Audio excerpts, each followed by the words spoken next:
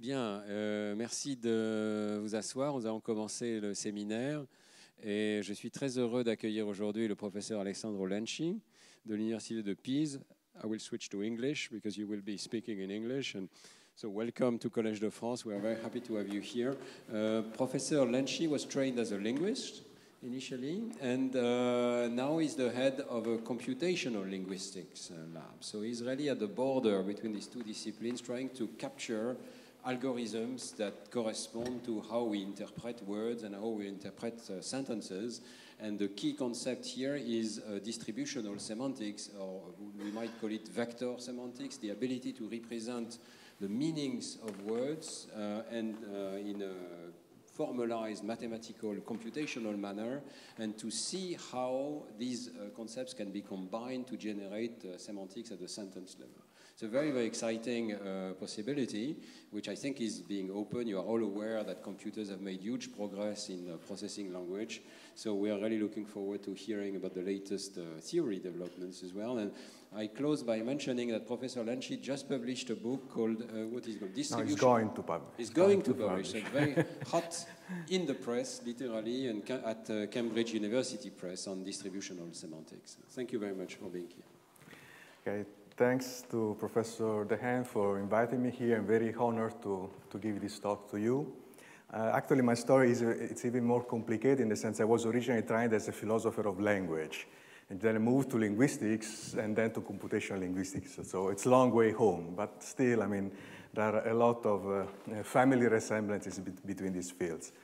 So basically, the first part of this talk, I will give you some hints about what is distributional semantics, which is quite, I mean, very active field nowadays in semantics, especially in computational linguistics and artificial intelligence, although perhaps less known by and less used by traditional linguists. Also because it uses a different way to represent meaning. And then I will especially focus on the use of distributional semantics to model some aspects concerning the way we understand sentences. So going beyond the domain of words to the domain of sentences and complex linguistic expressions. I think I might need to switch off. Okay. So. First of all, let's start from the basics. So concepts are collections of features that are derived from our experience. So if we think about our concept of a cherry, we can see that, well, it's usually formed by a lot of features derived by our sensory, motor, and affective experience of cherries. Tasting cherries, liking cherries, hating cherries, and whatever. And this is, of course, related to our exposures to objects and events. And this is basically, these aspects of our conceptual representation is crucial in, let's say, mainstream models of cognition, so-called embodied cognition approaches. But on the other hand, we don't have to forget that we are also exposed to lots of linguistic experiences. So we are exposed to lots of linguistic inputs from which also we derive information about cherries. And so we derive information and features about cherries by reading, by listening, by being exposed to language in general. And basically, nowadays, after some wars that took place some years ago, let's say that the main trend is to imagine that both types of this information, so-called embodied information, so the ones that we derive from first-hand experience, and the linguistic information are both related in our conceptual representations. So the idea is that we should aim for some kind of so-called representational pluralism, in the sense that concepts contains many types of information derived by different sources, exactly because our experiences are of very different types. But there are, of course, also domains of our concepts, so areas of our semantic memory that are perhaps for which linguistic information is also perhaps more relevant and more dominant. So, for instance, we can think about abstract terms. in which, of course, we don't have perhaps a direct experience about a reference or an object. But also, we don't have to forget that we don't have experience of many concrete objects we talk about. So we probably read about aardvarks, so we read and we listen about the cyclotrons, but we never experienced one. So we have a lot of linguistic information about these entities without having really been directed acquaintance to them. And there is also lots of literature that, for instance, children use a lot of so-called distributional information. So use the context in which words occur in order to converge or to identify at least in some aspects of their meaning. So if we take a verb like gorp in this sentence, the Mary Gorp married the book, we can anyway identify the fact that it's probably something related to give. And in this case, gorp might be more related to say or to believe or to state and whatever. So linguistic experience is relevant for many conceptual representations. Now, this is concerning the content of concepts. So we can assume that concepts contains both linguistics information and other type of, let's say, embodied experiential,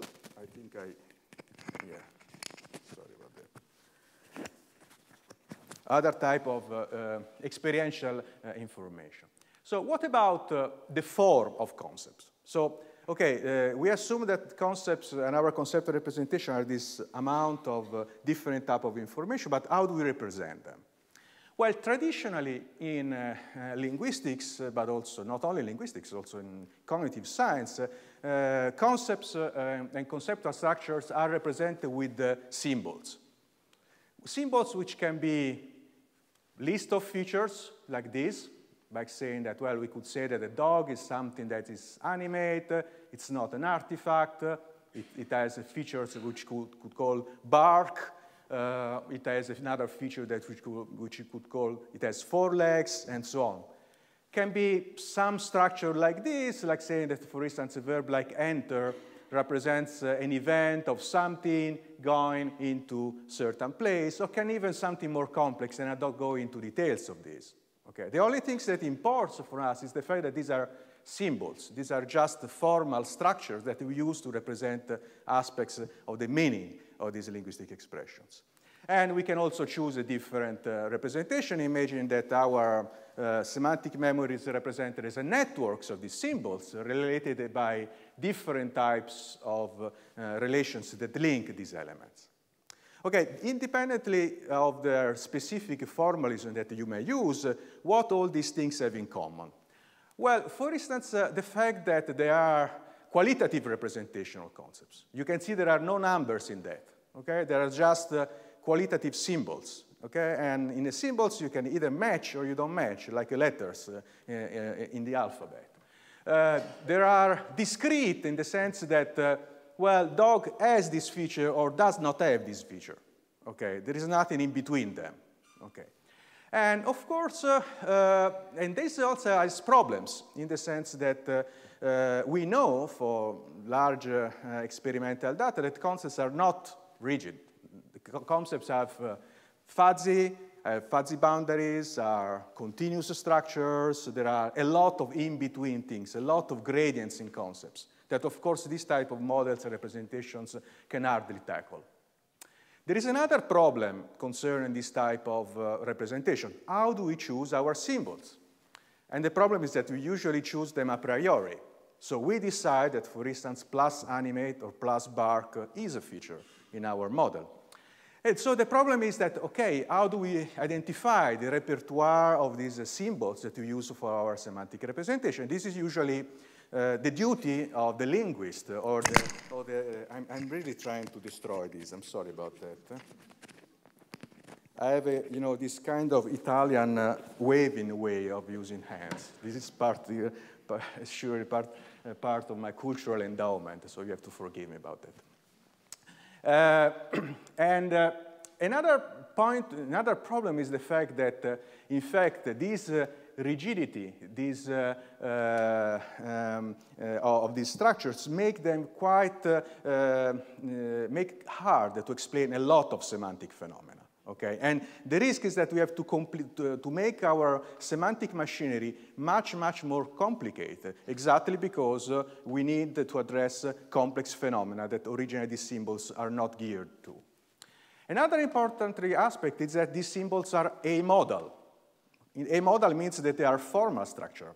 Okay, so how do we integrate, for instance, in these symbols information coming from perception or from other type of modalities? And last but not least, usually these models don't come with sound models to learn such representation. So the problem is that how do we acquire this type of information from experiential data? And this is one of the reasons why, especially in this symbolic model representing meaning, let's say the aspect concerning semantic acquisition are, so to speak, sometimes left out of the picture, in the sense that, I mean, it's hard to modulate, to explain this process with this type of representation.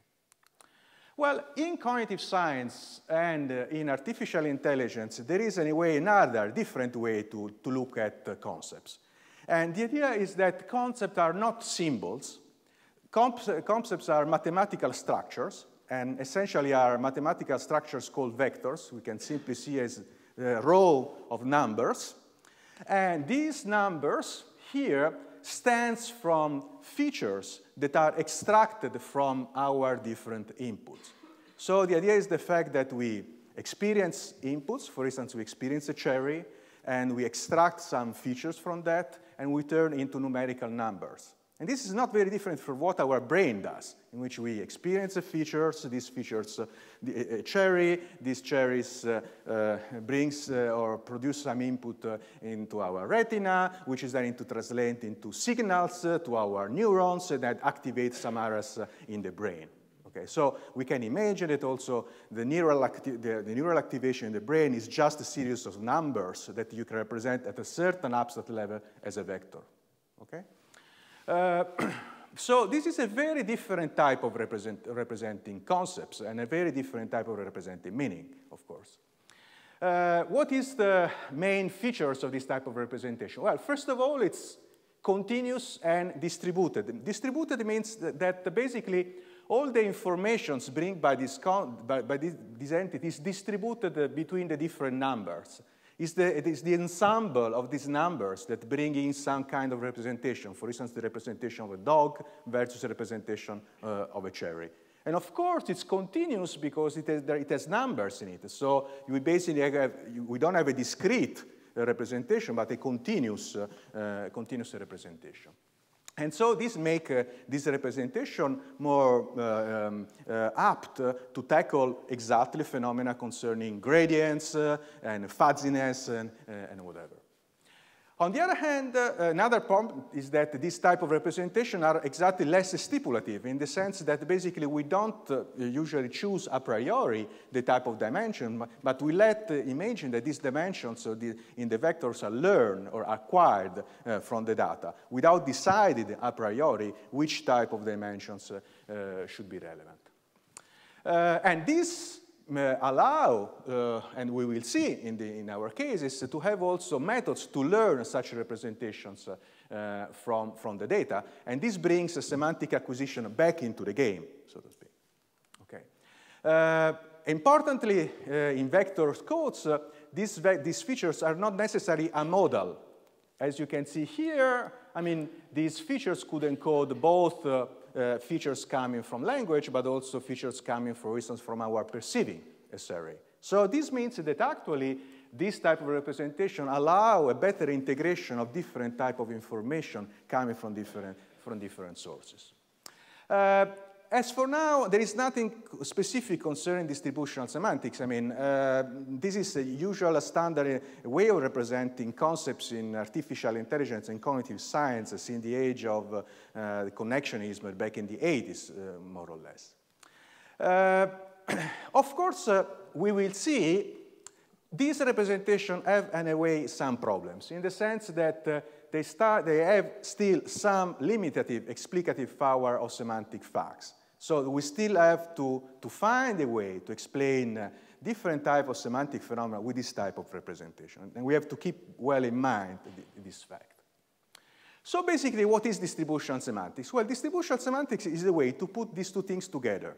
Use vectors to represent the fact that linguistic information is also important in order to shape our conceptual representation. Okay? So basically, it brings together these two aspects, the importance of language as a source of information for our concepts, and a specific way to represent concepts with vectors.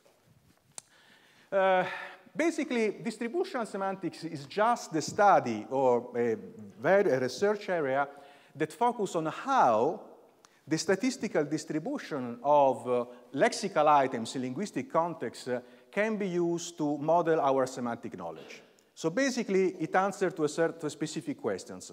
How the fact that we observe, that we use language in a certain way affects our semantic representation. Okay? How the fact that a certain word is used in certain context with other words, while not in others, affects the way we represent the meaning of these words. What is the way in which distributional semantics tackle the semantic representation? Well, basically, as I told you, distributional representation of a lexical item, of a word, is just a vector. But this vector encodes distributional data. So encode co-occurrences of these words with other contexts. So how many times, or some more complex mathematical function or mathematical operation of this, how many times a word has been observed together with other words. And at the basis of the distributional semantics is what is so-called the distributional hypothesis. Namely, the idea is that the words, lexeme with similar distributional properties, have similar meanings. So basically, if two words tend to occur in the same linguistic context, they will tend to be very close in meaning. So if we flip the pancake, and we can say, okay, I can take a word, two words, and I can record how many times they've occurred in context, and if these words tend to occur basically in similar contexts, I can infer that these two words are similar in meanings, or almost synonymous in meanings. Well, as I told you, distributional semantics is quite hype nowadays, very popular in computational linguistics, but it's not at all a new thing.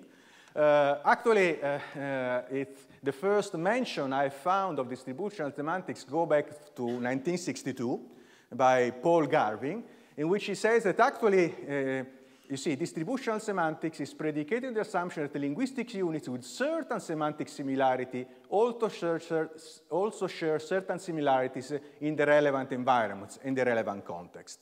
So basically, the idea is the fact that if two words are similar, have similar meanings, they will tend to occur in the same similar context, and therefore, if we have computers strong enough and power enough to collect lots of these contexts, we can also understand if two words are close in meaning or not. Basically, well, the pioneers of distributional semantics are actually not computational linguists. So we can find linguists like Zelig Harris, let's say the supervisor and the mentor of Noam Chomsky, one of the fathers of structural linguists, in which exactly assumed or claimed that the way to understand the meaning of two words is exactly by looking at the context in which they appear.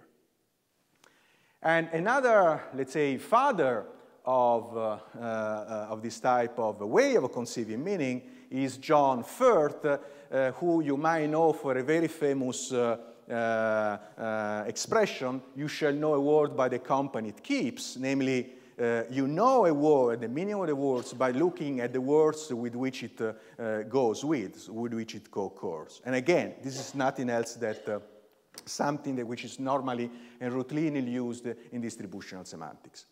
But we also found another important thing, at least for me, and I think for us now in this audience, is the fact that distributional semantics is not only been, let's say, practice in linguistics and computational linguistics, but also always in psychology. And for instance, George Miller talks about the notion of contextual representation.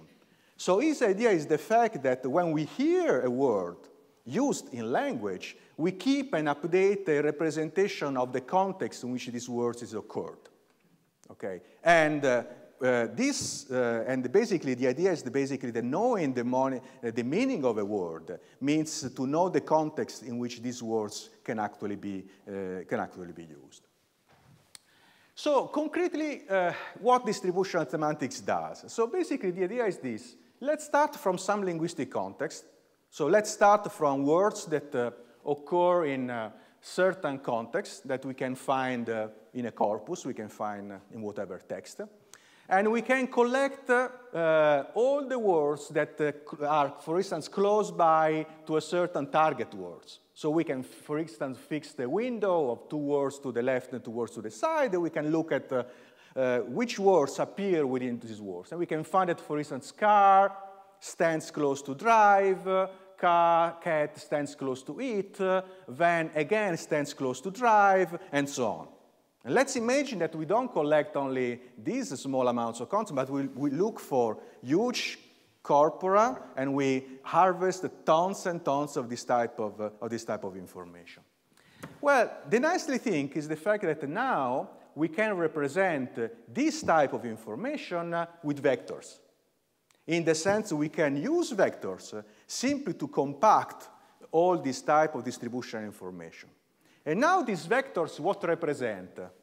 These vectors basically represents how many times a certain word has occurred with a certain context.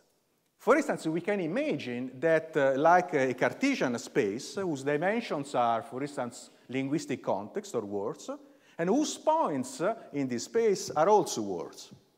And basically, what determines the position of a word in this space? Well, it's simply the type of context in which these words has occurred with.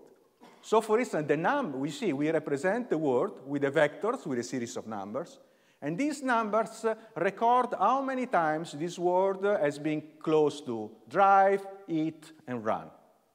And for instance, in this case, we can see that the dog has a closer amount of numbers shares many contexts with the cat, but dog shares much less contexts with van.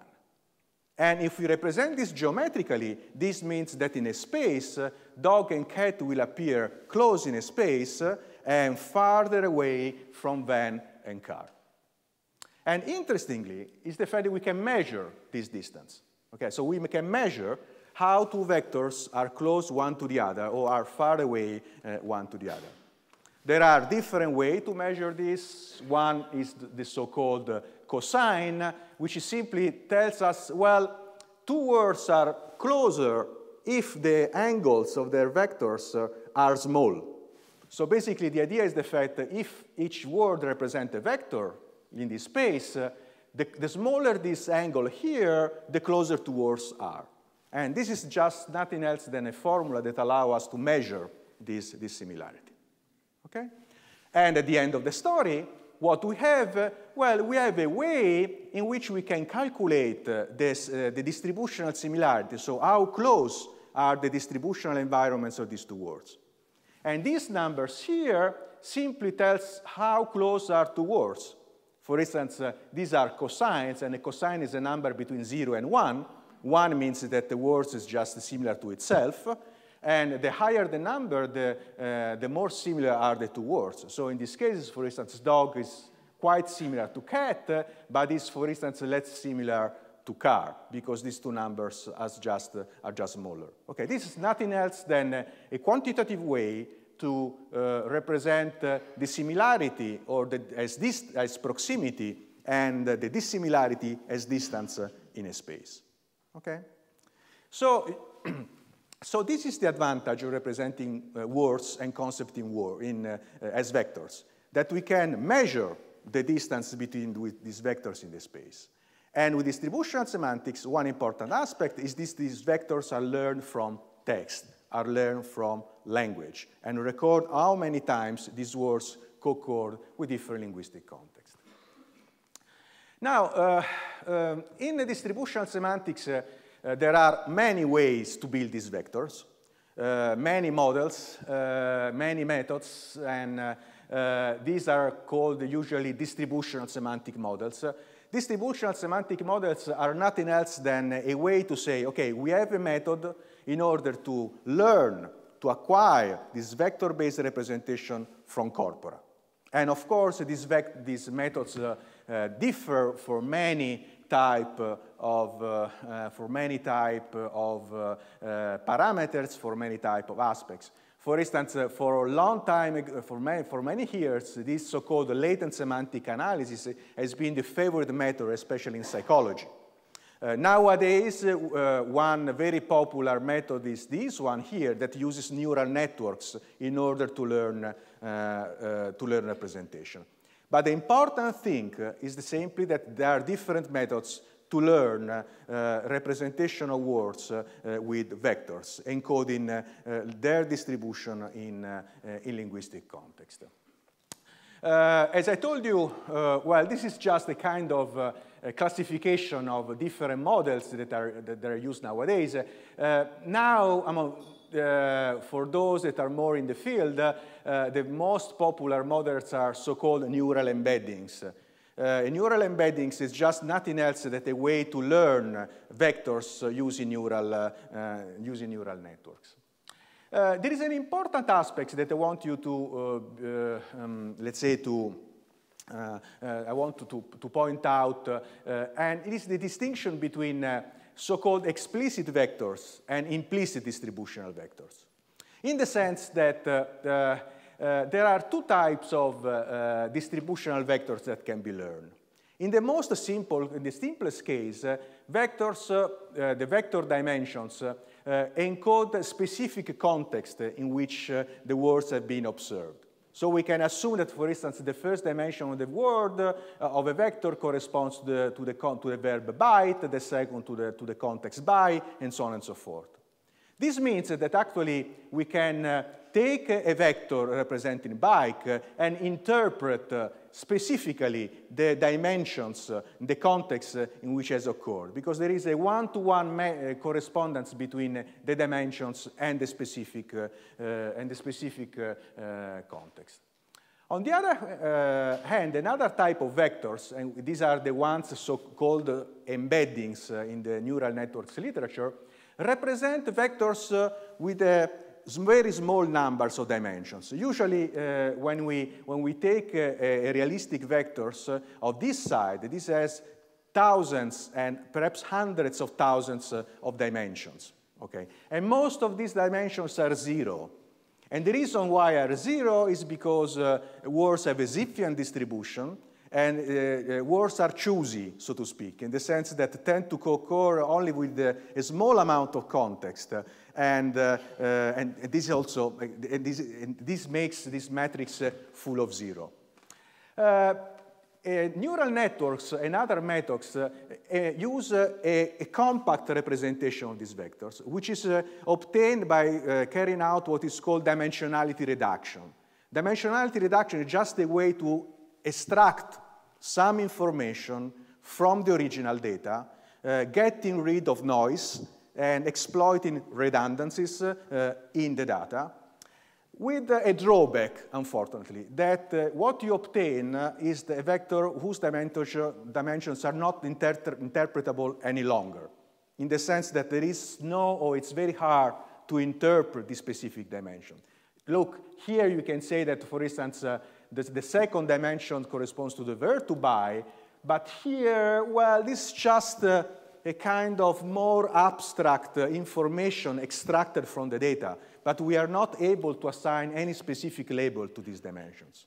In these cases, with this type of vectors, the interpretation comes from the relations between the vectors in the semantic space. Okay, I don't go into much details about that, but that's the basic difference. Now, an important thing, I told you that the distributional hypothesis is typically couched in terms of similarity. In the sense, we usually claim that two words that are distributionally similar are semantically similar. But it's important to understand that the outcome, the product of these distributional models is not so much similarity, but relatedness, which is very different, which is a related but different issue. Let's consider this example. These are target words, and these are neighbors. Neighbors are words that are close in space to the targets. Okay? So this means that the cosine between this word and this target here is very high. Okay? You can imagine it's a kind of neighbors within the semantic space of dots. Okay, you can see here that in many cases, the closest neighbors to the target are not at all semantically similar. Okay, so for instance, heat is not semantically similar to hungry. It's related to hungry, because when you eat, it's because you are hungry. Okay, and for instance, car can be similar to truck and vehicle, but car is not similar to driving. Driving is an action that you perform with the car, so it's related with the car. This is an important distinction. Okay, similar means that you share a lot of features. They have similar shape, similar functions, similar categories. Related means that, as I told you, hungry and heat and food are all related one to the other, belong to the same situations, but are not semantically similar. So this means that actually this type of models are more prone to identify networks of related or more semantically related entities. And this is a problem. In the sense, this means that the outcome of these models is a very coarse representation of meaning under many respects, which we don't have to forget. Anyway, independently of the coarseness, and as I told you, these models are very extensively used in artificial intelligence and in computational linguistics, but they have been shown to be able to model lots of cognitive phenomena. So there are lots of work in cognitive science and in psychology showing that the data that are derived by distributional models are able to model the way we represent concepts and the way concepts are organized in semantic memory. Okay? And this concerns, and this even concerns fMRI activations. So it has been shown that representing words with this distributional vector allow us to model the activation areas of specific contexts in the human brain using magnetic resonance. Okay? So this means that this type of models are useful for cognitive research and to model behavioral data. And if we want to dare a little bit more, this can be an indirect proof that indeed parts of our semantic representation is distributional, in the sense that at least part of the information that make up our concepts is in the form of distributional information derived from linguistic usage, as we were seeing at the beginning. Okay, just to make a very quick recap.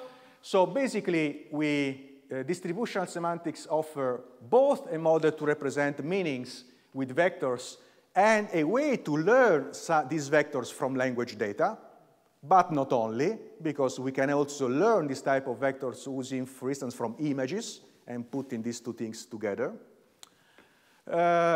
Remember, distributional representation are continuous because they're vector, gradable because, they can be measured their closeness in this space. It's not discrete, it's gradable representation.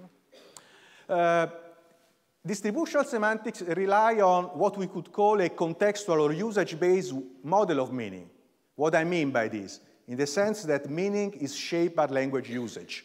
Okay, remember the word by Firth, remember the word by Harris, but this is also quite popular, for instance, in cognitive linguistics or in construction grammar, in other type of approaches to language. The output of a distributional models, we said is a measure of semantic similarity, or more loosely, a measure of semantic relatedness. And important thing, distributional semantics is primarily a model of the lexicon. As you can see, until now, we have only talked about words. Okay? It's good, and most of the research that have been also that has been explored, in which distributional semantics has been applied in cognitive science, concerns words, single words. But this is not enough, because language is not only single words. Language and modeling language, understanding semantic representation, it means to go beyond the domain of words.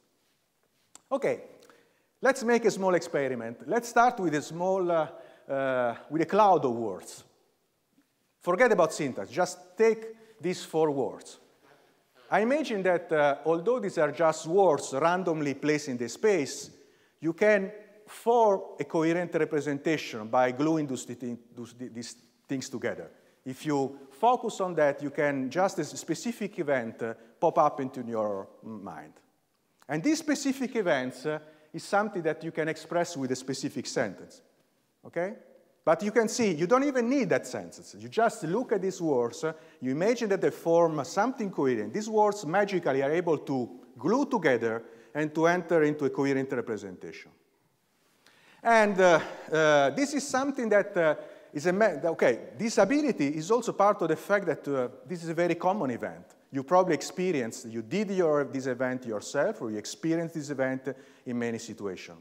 And this is probably also the reason why, if we give to Google this type of 4 words without any syntax, also Google is able to recover lots of this information that describe a specific event that we were expressing or representing with that sentence. Now, take these words. These words are related one to the other, right? They can we can assume that they belong to the same domain, book parts, book actions, and whatever. But I think, at least for me, it's quite hard to combine them, to make a specific event and to glue them together in this way. Although they are all semantically related, they all belong to the same domain, so to speak. And now let's take these words. These words are very different one to the other. They belong to very different domains, very different areas. We probably never experienced them together, but I believe that you also are able to build, again, a coherent event or a coherent sentence out of them.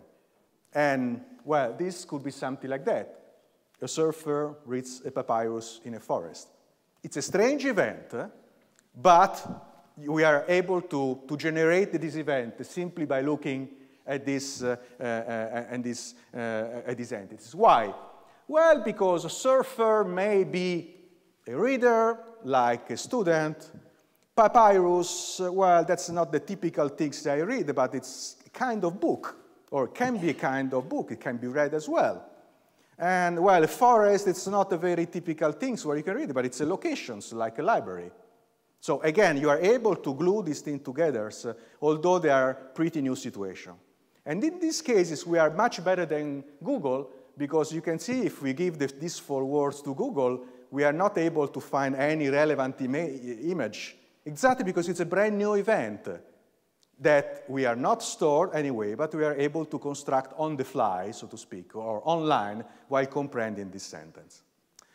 Okay, what does this example show us? Well, this example shows a very specific but crucial aspect, that the fact that the brain is able to combine concepts to form coherent semantic representation of situations and events, what we could call a kind of semantic binding or semantic gluing. Another interesting thing is that, of course, syntactic structure is a powerful tool to allow us this combinatorial combination. If I say to you, a surfer reads a book in a library, the fact that you recognize a surfer as a subject, library as a location, help us to identify these things. But we can see that it's a powerful tool, but it's not even always necessary, in the sense that provided that we have enough background knowledge, we are also able to combine these things together. And there are some work by Binder and others, and on the more theoretical side by Jack and Doff, that again raise these issues on how much syntax and how much our ability to build semantic representation is independent or parallel to the combinatorial tool provided by syntax. Altogether means, what does it mean? This means that the concepts have a combinatorial structure that allow them to be bound together to form a coherent representation. And this combinatorial structure is something which is surely linked to syntax. It's help to syntax. So syntax is a kind of powerful tool in order to carry out this type of gluing, providing lots of cues with morphology, with order, and whatever. But we can do also something without them. In some extreme cases, we can do this. Okay, we can have extreme cases in which we can even do concept combination without having much syntactic structure. Now, the problem is that how we model in semantic representation this concept gluing. Okay, here is where symbolic representations have the so-called the winning position. In the sense that in the symbolic tradition, it's easy to model this kind of conceptual gluing, exactly adopting the notion of function and argument. In the sense, assuming that there are concepts that have variables, that have slots, okay, and other concepts that are able to fill these slots and to bind this variable in order to build a complex representation, okay? So, for instance, and what is the outcome of this semantic representation? Well, it can be an event, or if you want to be more sophisticated, somebody talks about it as a truth value, because it means that you are able to judge whether something is true or false. Did the surfer really read a book on a papyrus on a forest or not? Is it true or false? Okay?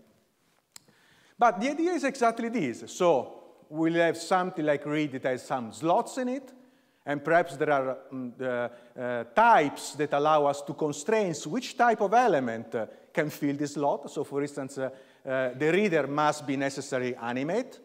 Okay? And there are elements that are able to fill these slots, building a coherent representation of this. So this type of gluing is very easy to be performed in symbolic representation.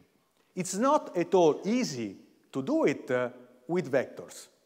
And exactly one problem is exactly this, how we can glue vectors together. And that's the topic of long-standing research in artificial intelligence and computational linguistics, which is exactly how can we glue together concepts in order to provide the semantic representation of sentences, or phrases, or even discourse. Well, basically, there is a lot of complicated, complex mathematical machinery in this, but I will not go into details about that. Basically, the general idea is this. Since we have vectors that represent words, we use operations between vectors to represent the glue that allow us to put these two things together. And there are many operations from linear algebra that allow us to make this glue between concepts. For instance, we could simply add the vectors. So basically, the idea that the representation of the surfer reads a papyrus in a forest is simply a vectors obtained by summing the vectors of a single word. Okay? Or we can make some more complex things like so-called tensor product or circular convolution. There are just terms for very complex operations that we can use. Some researchers have also tried to say, okay, let's use the function argument metaphor from symbolic representation and do this. Like there are function and arguments, there are also things, mathematical objects that behave like functions, and others that behave like arguments. And they have used something like tensor by vector multiplications to perform this operation. What is the problem of all this research, in a way?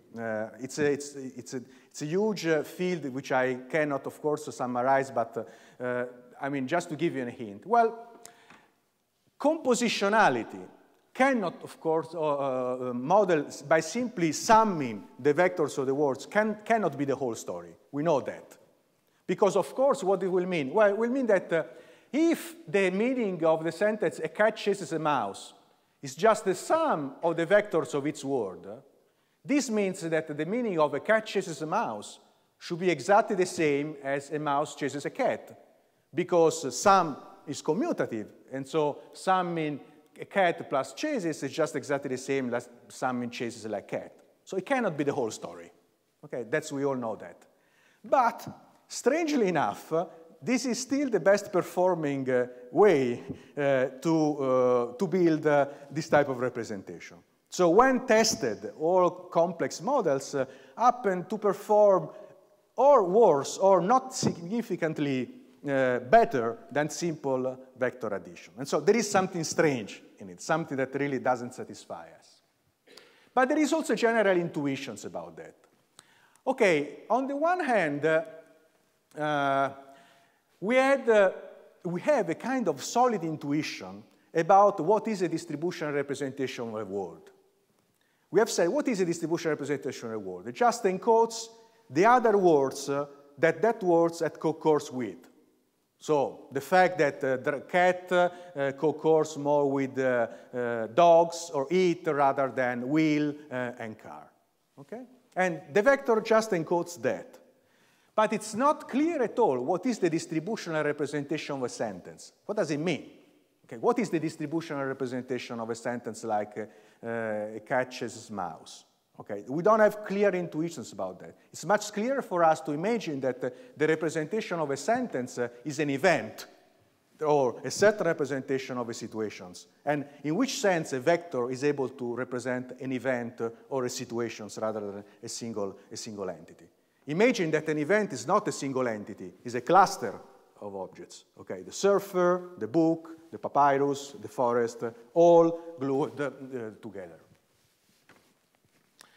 Okay, in order to present you a different view on these things, let me just make some different assumptions that, and bringing you some evidence from, let's say, cognitive science. So basically, the idea is the fact that comprehending a sentence is an incremental process that allows us to build a coherent semantic representation of event. This means that it's the same process that we did when we were gluing together these words in the cloud experiment as before. And another important aspect is usually sentences are partial description of events. This means that we left out lots of details. Okay, we don't tell any details about situation. Okay, and several details are left implicit and can be recovered from the context. So, for instance, if I say something like John surfed yesterday, I can infer the fact that John probably used the board, that John was in the ocean or in the sea, but not on the lake, that John wore a swimsuit or a wetsuit, and whatever. All these things are not mentioned in a sentence, but are part of the things that we understand when we understand the meaning of that sentence. Okay? And this brings in the fact that lots of understanding involves our ability to predict. So understanding a sentence allows us to make predictions. Predictions about the things that have not been stated, predictions about things that will be followed up in the rest of the discourse. And this aspect has been stressed in many ways in cognitive science. So for instance, in this work by Moshe Bar, the idea, he points out this idea that the brain is actually a proactive and predictive engine. So the fact that the brain is constantly engaged in making predictions.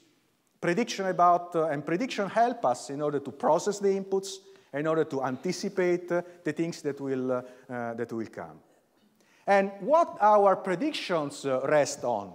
Predictions are memory-based. Of course, we can predict things that are based on the memories of our past experiences.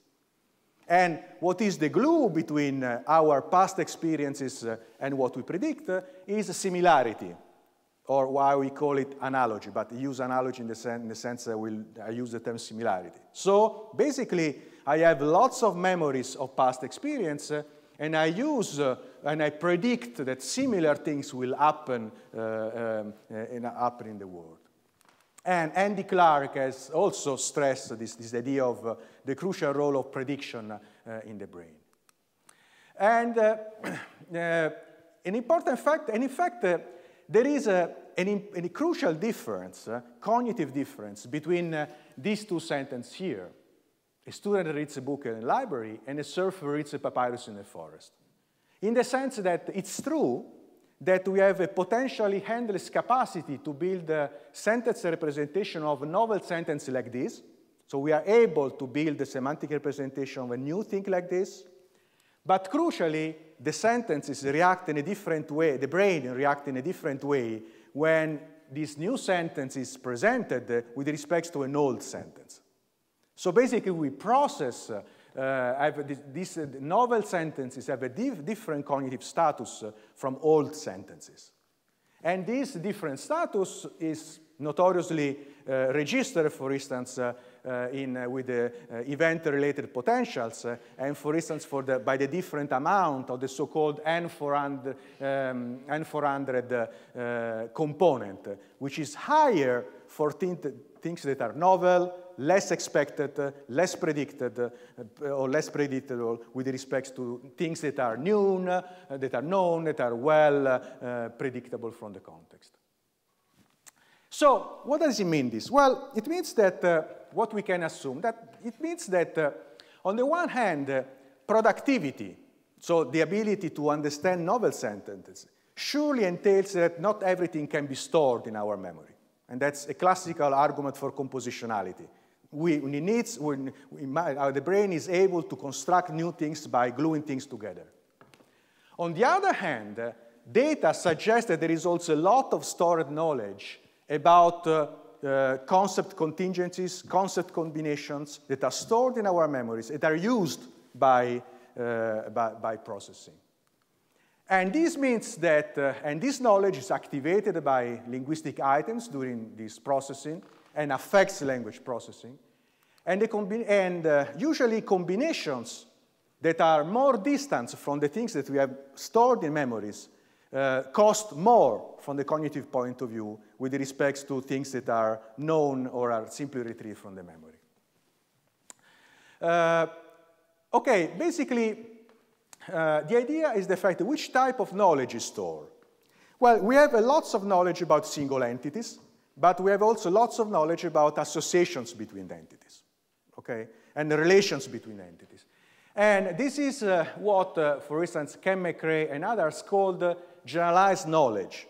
So knowledge about typical events and typical participants. Okay? And knowledge about the typical events is simply the fact that, and this type of knowledge, again, derives from different sources. Derive from direct experience, for instance, because we go to restaurants or we go to libraries, but also from linguistic experience, because we read about restaurants, we read about libraries, and we read about what happens in this type of situations. And basically, the idea in this model is the fact that the linguistic expressions are simply cues that activate different aspects of this knowledge that we have stored. And this knowledge is combined during sentence process in order to allow the understanding of new situations. Now, this type of stored knowledge is something that is also used in order to, as an effect, for instance, during online sentence processing, in the sense that we are able to automatically understand whether a certain argument is more typical for a predicate than others. So this is what is called the thematic fit. Thematic fit is the ability of an argument to fit, to complain with the expectations of a certain predicate. So, for instance, arrest a tree is impossible. But both arrest a thief and arrest a policeman are possible. But arrest a thief is much more prototypical than arrest a policeman. okay? And and subjects have clear ideas about what is possible, what is impossible, and what is typical and atypical in this context. And interestingly, this type of information can be well modeled with distributional semantics. And distributional semantics is used, they can be used exactly to model these judgments. And the idea is similar. Why thief is a typical person who is arrested? Because thief is very similar to the entities that are typically arrested. So basically what we do in distributional semantics, we can simply say, okay, let's take some arguments of a verb. For instance, argument of a verb eat, apple, meat, pasta, and pizza, and we represent all these things as vectors. And by combining the vectors, for instance, by simply making the sum or an average, we can make a new vectors, which is the kind of vectors that represent, let's say, the typical things that are eaten. Okay? And then we can simply compare a new object as a vector with these vectors. And by measuring these similarities, we can understand which things are eaten, which things are eatable, which things are things that are prototypically eaten, like, for instance, a cake, or things that are less prototypically eaten from a human, for instance, I don't know, an ant. Okay? Okay, basically, all this information, all this type of data have been put together by us in what we are trying to call, in a model we are developing in collaboration also with Philippe Blache at Aix-Marseille University, which is exactly the idea of using all these different data coming from cognitive representations to propose a different way to use distributional representation, distributional semantics to model sentence comprehension. Basically, our idea and our model is the following. We have what we call the memory component and the unification component. A memory component, and this is inspired to a model called Memory Unification and Control Model by Peter Agort. Basically, what memory component does? The memory component stores generalized event knowledge, so knowledge about events and event and situation, that we model with distributional information extracted from corpora. So we use distributional information not only to model single words, but also to model the associations that these words have in forming events and situations.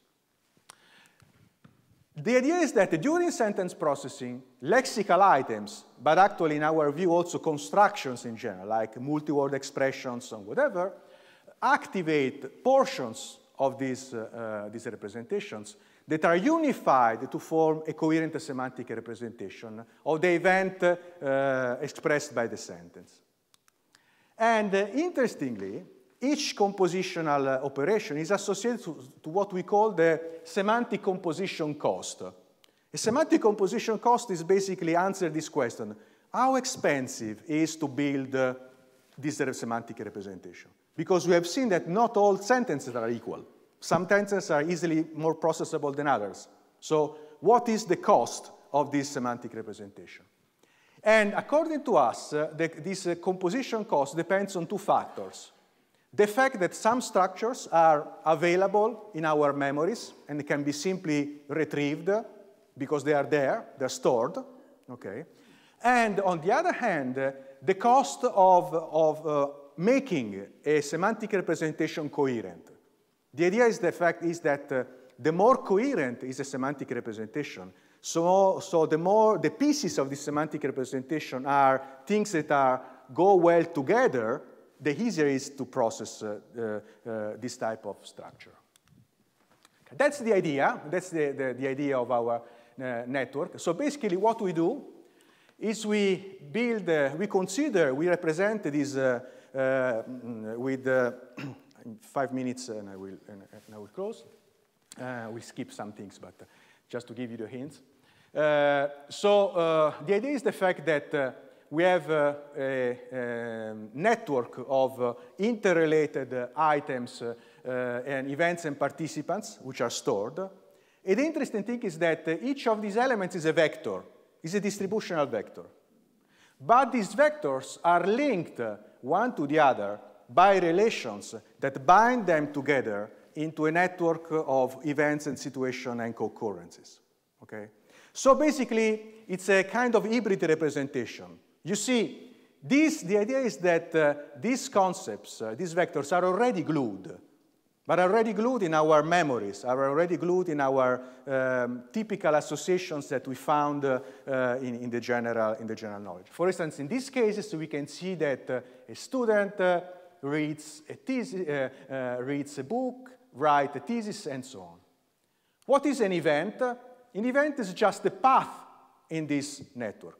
For instance, the event of a student reading a book, or a student or a professor reading a thesis, or an archaeologist reading a papyrus, and so on.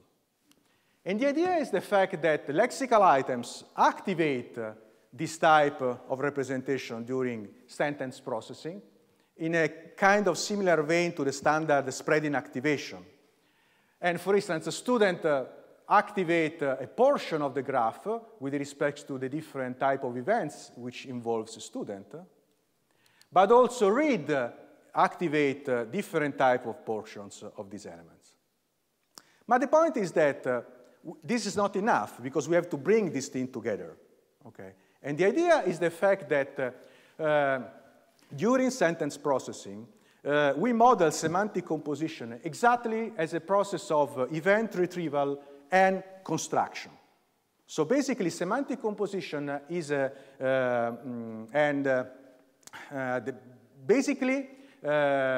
process that aims at recovering events that are stored in our memories, or to construct new events from pieces stored in our memory. Given a sentence, what is the interpretation of this sentence? Is just the event that best explains its linguistic cues. That's the idea. And of course, there can be two situations. An event can be simply something stored and available in our memory, or can be something that is constructed by linking together portions of this information. And so, for instance, if I read something, a student reads a book, we simply retrieve the event of this stored in our memory. But if I process something like a surfer reads a papyrus, what we do is we build a new event by linking together things that are not stored in a memory. And as I told you, the idea is that we choose the event that best explains. What does it mean to best explain? Best explains according to two parameters. The degree of activation, which means that the event, we choose the event that it is activated the most cues in the linguistic item, by the linguistic items in the sentence, which we measure with a score which is called sigma. And on the other hand, the internal semantic coherence of new events stored in memory component. So basically, it is the joint effect of these two elements that explains this idea that the sentence processing is a balance between storage and computation. On the one retrieving, on the one composing and gluing things together. Just to the, what does it mean, the mutual typicality? Mutual typicality means that certain things are typical actors in a certain event. So, for instance, a surfer is similar enough to typical readers, but, for instance, is not similar enough to typical papyrus readers. So this makes a sentence like a surfer reads a papyrus acceptable, but not as so prototypical or so easily processable than a student reads a book. And this semantic similarity is measured with thematic fit cosine. So basically, we use the vectors in this semantic representation in order to estimate how similar are the things in the, how coherent is a semantic representation. Okay, just to going back, okay, we have applied these models to model different types of cognitive data. coming from the psycholinguistic literature. I don't have the time to go into details because I want to spend the few minutes to the conclusions.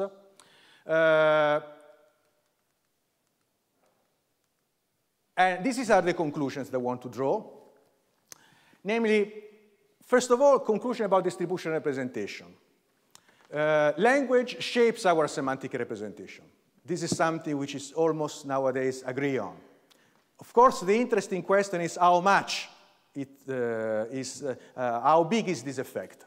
Okay, so for instance, what is the net contribution of language vis-a-vis other type of empirical data, for instance, sensory or sensory experience? We have seen that distributional semantics is not a panacea. Okay, it's not the new wonderful way to represent meaning. It offers a lot of, it has actually a coarse-grained style of representation. It cannot distinguish between similarity and relatedness. In many cases, the representations are very, very coarse. And we can see that still, I mean, having a simple theory, how we build the meaning of a sentence or even a discourse is complex, and probably we don't yet have a very convincing story about that. Okay. On the other hand, the fact that we work with continuous and distributed representation gives us a lot of advantages. Tackling gradness, context dependencies, the ability to learn representation from data, and last but not least, providing bridges with neurocognitive models, because we are, in a way, talking about the same language, talking about the same way of representing meaning. Distributional semantic is sentence process. As I told you, distributional information is not only relevant to build the vectors, but it's also, let's say, useful in order to model the network of associations that link different types of words, that are part of our everyday knowledge that we use during the sentence processing, and which is so crucial for us. And this reminds me, and this is a kind of suggestion I want to bring to you, of a recent paper by Jeffrey Binder, in which exactly has a similar idea. On the one hand, we have, let's say, neural activation of objects, perhaps at a very low level of sensory motor features, for instance, the features representing a dog or the feature representing this table.